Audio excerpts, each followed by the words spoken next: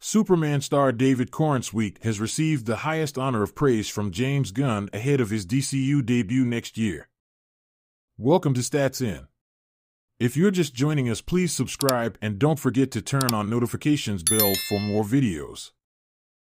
Finally, James Gunn's new DCU comes with updates from several projects that have emerged. The DC Studios co-president recently attended New York Comic-Con, where he gave an update on several upcoming projects, including a Superman movie starring David Corenswet in the titular role.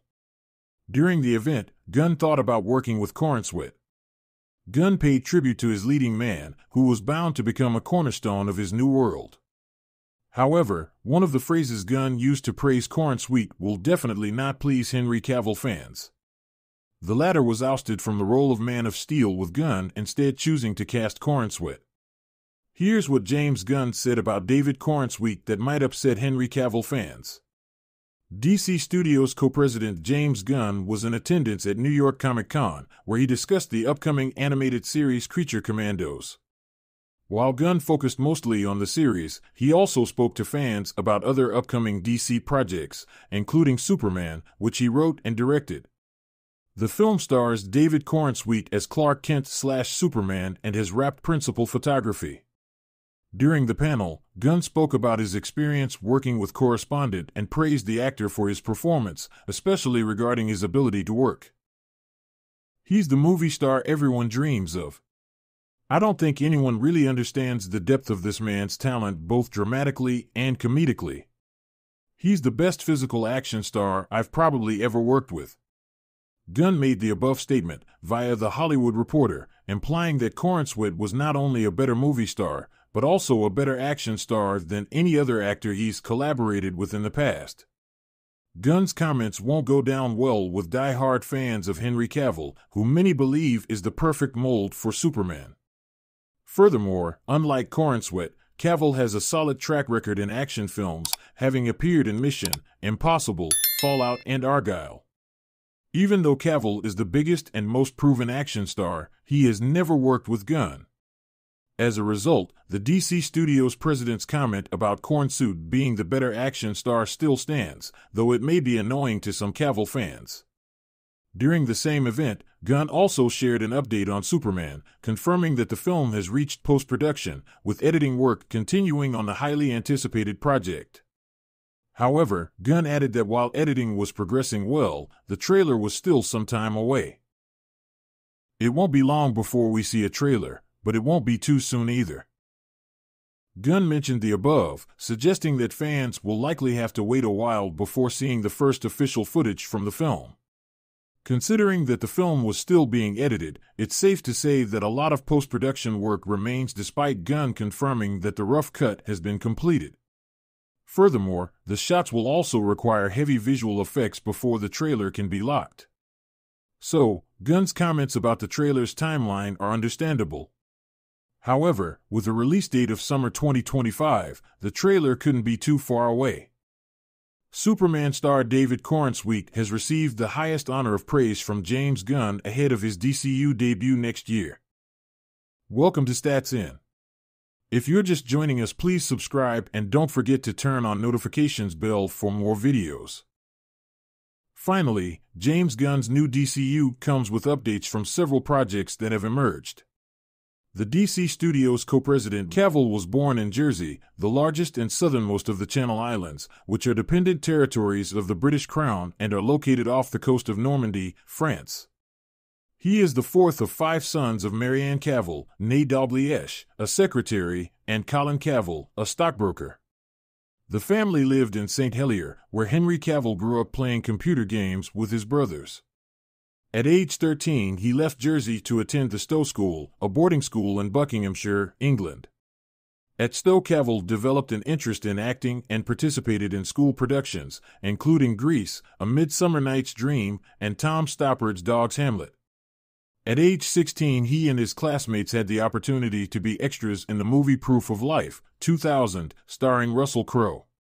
While on set, Cavill introduced himself to the recent Oscar winner, who encouraged him to pursue acting professionally. Cavill soon landed a role in Vendetta, 2001, followed by another in Kevin Reynolds' big-screen adaptation of The Count of Monte Cristo, 2002. For the part of Albert Mandego, Cavill, who has said that he was teased for being overweight as a kid, was encouraged to lose several pounds. In addition, Cavill had guest roles in a number of British television shows as well as supporting parts in the coming-of-age film I Capture the Castle, 2003, and an adaptation of the Celtic romance Tristan plus Isolde, 2006. During this period, Cavill auditioned for several iconic roles, including Superman and James Bond, which ultimately went to Brandon Routh in Superman Returns and Daniel Craig in Casino Royale, both 2006, respectively. Those setbacks led him to consider following in the footsteps of two of his elder brothers and joining the armed forces. In 2007, however, Cavill garnered his first leading role in The Tudors, a cable series following the exploits of Henry VIII, played by Irish actor Jonathan Rhys-Meyers. Cavill portrayed Charles Brandon, a loyal courtier to the king. The series helped make Cavill a familiar face, and during its 4 seasons, 2007 to 10, he also appeared in such films as the adventure fantasy Stardust, 2007, and the Woody Allen comedy Whatever Works, 2009. After The Tudors, Cavill proved his skill as an action star, playing Greek hero Theseus in Immortals, 2011, and the son of a CIA agent, played by Bruce Willis, in The Cold Light of Day, 2012. In 2011, Cavill announced that he had been cast as Clark Kent/Superman in Man of Steel, 2013. He later admitted that he had missed the call from director Zack Snyder offering him the job because he had been playing the online game World of Warcraft. To portray the Man of Steel, Cavill transformed his body, adding so much muscle that he sometimes split the seams of his Superman costume.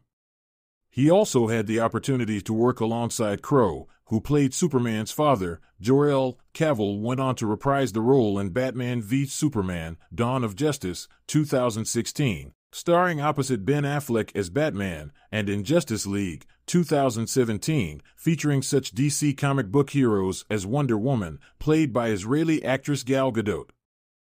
In between Superman films, Cavill starred in director Guy Ritchie's big-screen adaptation of The Man from UNCLE, 2015, playing a CIA agent who teams up with a KGB agent, played by Armie Hammer, and in Sandcastle, 2017, portraying a Special Forces captain on a 2003 tour of Iraq.